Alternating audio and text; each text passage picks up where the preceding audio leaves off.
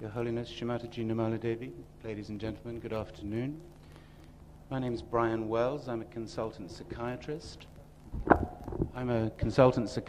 And I work in London.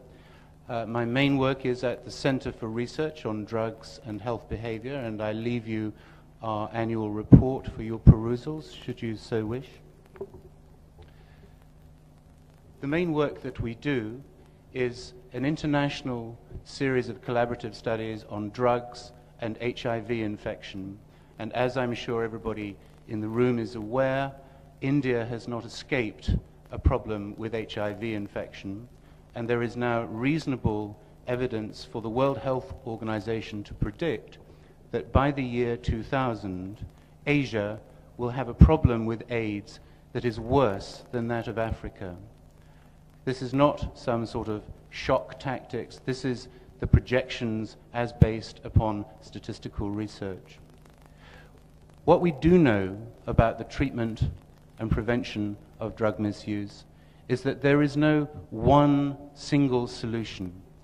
What is effective is a solution that actually addresses the whole person. For example, we can give methadone to people taking heroin, we can give substitute drugs, but it does not actually address the whole problem. What needs to be addressed is the whole person, and that includes the physical, the psychological or the emotional aspects, and also the spiritual and social aspects of an individual. There is no one treatment that fulfills all of these different obligations, all of these different criteria.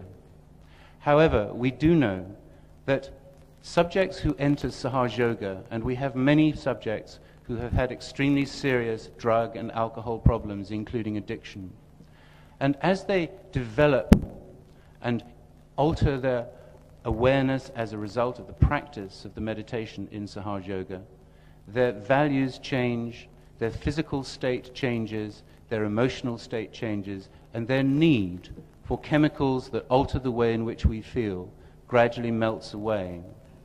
There are now a significant number of studies, and I will not bore you with precise figures, but some of my colleagues will be presenting hard data of a more technical nature later on.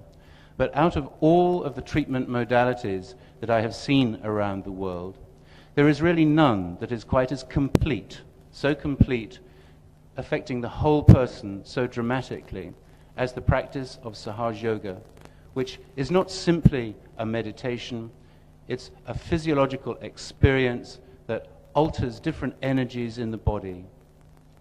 The practice of Sahaja Yoga restores the body into balance. It restores the physical side of the body, the emotional side of the body, and the spiritual side of the body, thus replacing completely the need to take drugs, including alcohol.